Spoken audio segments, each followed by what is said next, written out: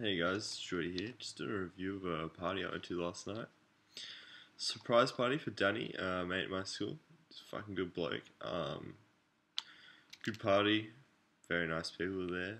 I like the bar, it was pretty mad. Thanks Julia for organising that. I really don't know how the fuck you did it, but it turned out to be fucking good.